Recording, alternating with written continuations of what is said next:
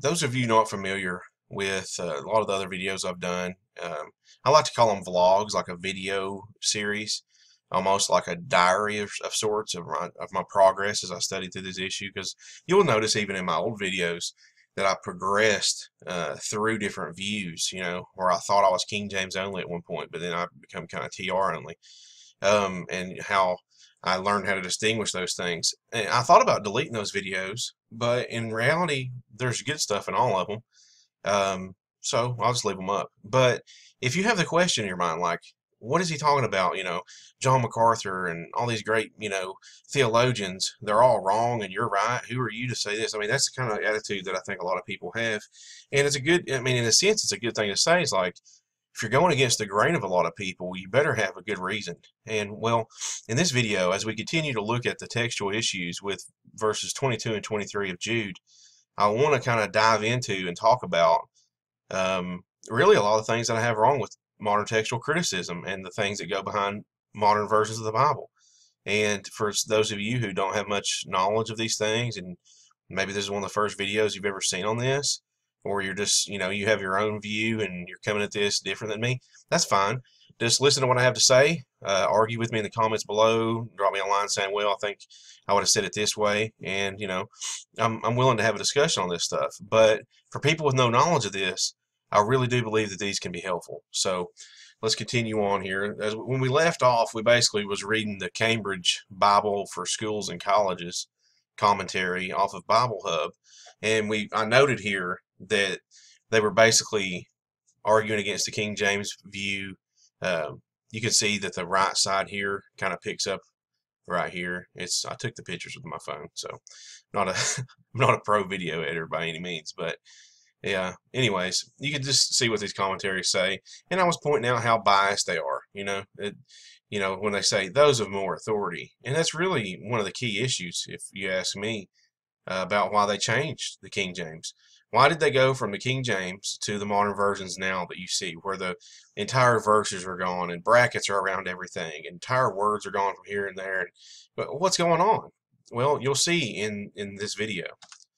Because guess what? It's the entire philosophy of older is better because we say so.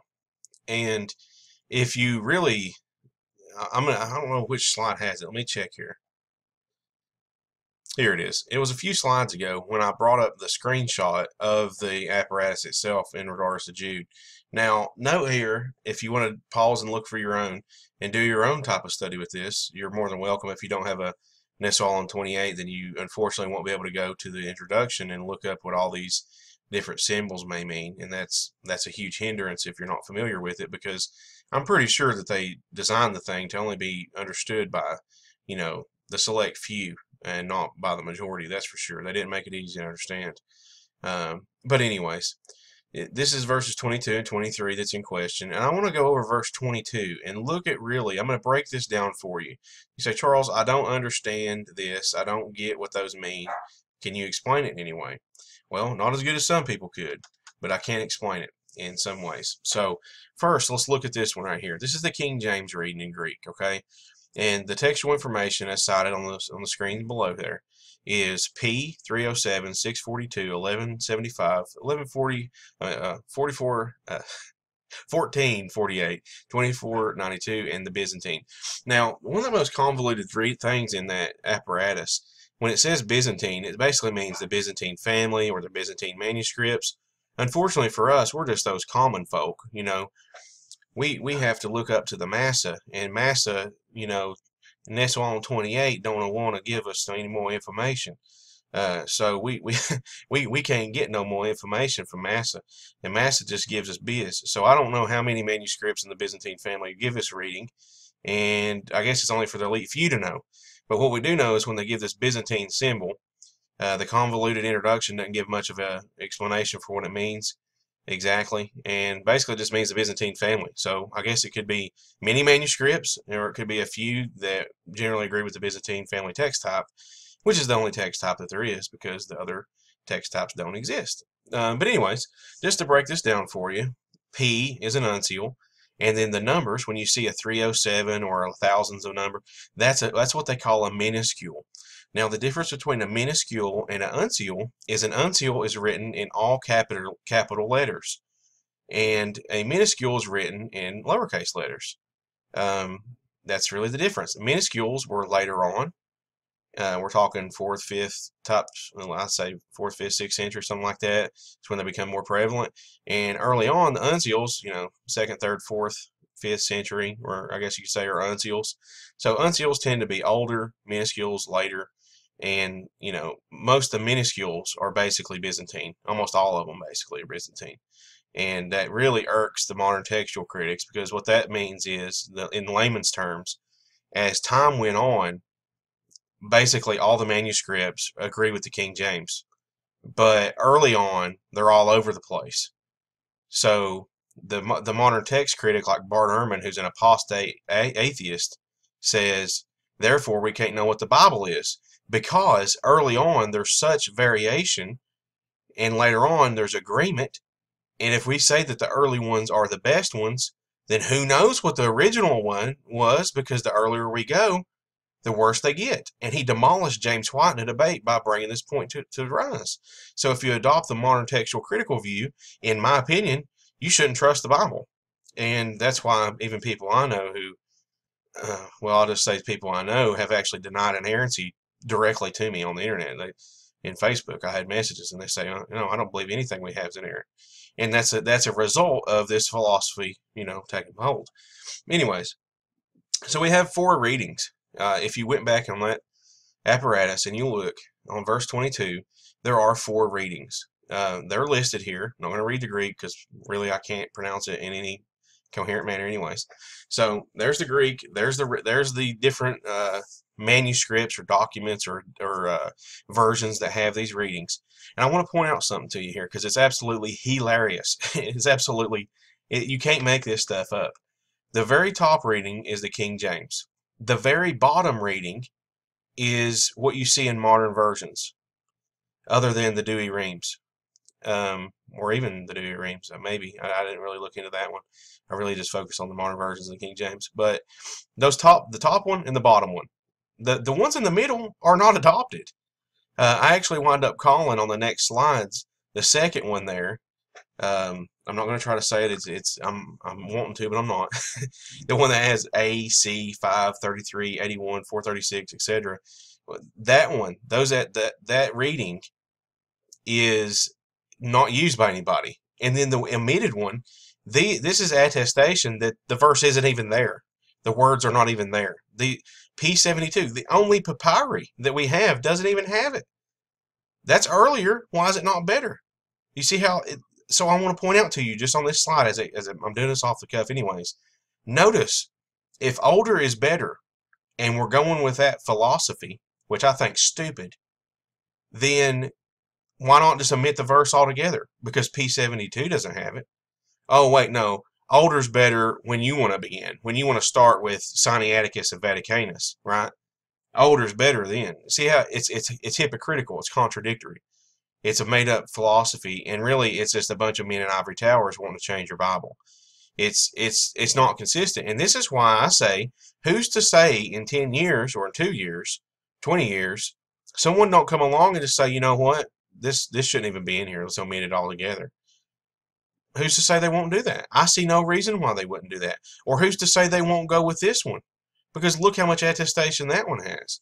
It's a crapshoot. It really is. Who knows? But I want to bring it to you like this.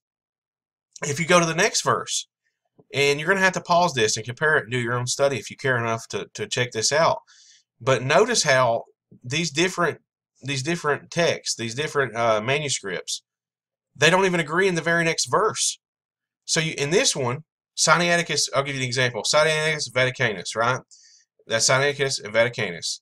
They read this, and the Nestle-Aland says that's the reading for verse 22. In the very next verse, they don't even agree anymore. They don't even agree anymore, and the apparatus says, well, this is the verse. This and down here, this is the verse now. So I guess B isn't authoritative. But wait, there's more. When you start looking back through these other ones, you start noticing that these other manuscripts, let's see, P 1175, Uh-oh. Up here's P, 1175, 1448, 2492, Byzantine. 1448, 2492, 1175, P. Oh, Byzantine. Oh, the King James reading. All of them except for one read identical. And on the one, it's just an omission. You can argue that's a scribal error, right? Someone just forgot to, write it in that one. But when you get to these other ones, when you get to Sinaiticus and B, and you get to, um, these other manuscripts, 88, see here on here, that was a reading that the Nestle-Aland adopted in the text, 88. Well, 88 reads differently. And 1611, that read this way, that no one adopted this reading here in 1611, all of a sudden now 1611 agrees with 88. So it's all over the place is what I'm showing you. What I mean is, B and Sinaiticus disagree in the very next verse. 88 and 1611 agree in the very next verse, so they disagree. So 88 disagrees with this text in the next verse. So does Sinaiticus. And if you look at the attestation here for these, a lot of the witnesses don't even show up again. 1243 all of a sudden agrees with C and the whatever you call that. I have it in a later slide. But I mean, just look here. You're gonna have to compare for yourself. But see how C's up here, and it agrees with this right here. It's not the Syriac. What's it called? The Harkin-Lensic or whatever. Yeah, there you go. So I mean, just pause this on your own. I know this is getting convoluted for some people, but you just have to put this stuff together and begin to see what it looks like. And the long story short is, these readings are all over the place. So in verse 22, they say, okay, Sinaiticus, Vaticanus, C, which by the way is attesting to two at once. It's just hilarious. That means like a marginal or just something that's reading both of them. They say that Sinaiticus, Vaticanus, C, 88, 442, 1243. We put that in the Nestle-Aland text. We say that's the most authoritative reading. Modern Bible versions come alongside and say, yes, that is the reading. Well, the very next verse, those manuscripts are all over the place. They don't even agree with each other. There's differences in every one of them. Ones that disagreed entirely in the last verse now agree with the verse before. It's all over the place. It's like, well, what happened here? If that's a reliable manuscript, why does it differ with itself in just the one prior? You see what I'm saying? And this is why they're not a family. That's why when you look at this, oh, Byzantine family, it's a Byzantine reading. That's why it don't say Alexandrian, because they don't agree even in the next verse. They don't agree amongst themselves. They're all over the place. It'll read, this text will read this way in this verse. In the next verse, it reads another way. And it goes back and forth. It's all over the place, is what I'm saying. Pause it, go back and look, compare the different manuscript readings. You'll see what I'm saying really quickly.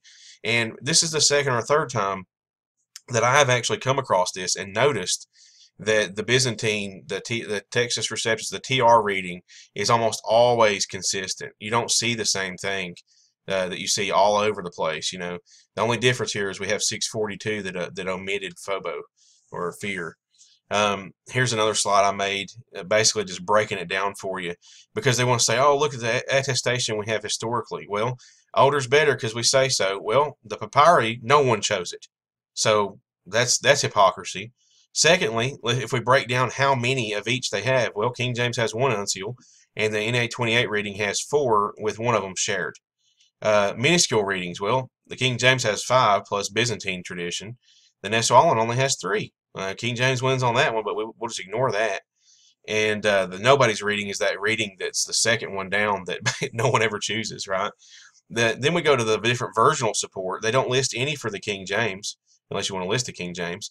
When you go down to the Syriac, all extant Syriacs are omitted, is what it says in the introduction, according to their symbol. But then they have the Harkin-Lensic version that's made by a guy in 616, and they call it a Syriac version. They say, well, the Nestle-Aland reading agrees with it. So again, it's convoluted on purpose, I believe. No one's supposed to understand this but them.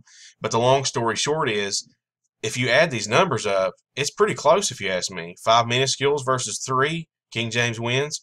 1 versus 4, all right, congratulations. But they don't agree with each other in 2 verses that go, right alongside each other. It doesn't make any sense, and I'm going to have to make another video. So just hang with me.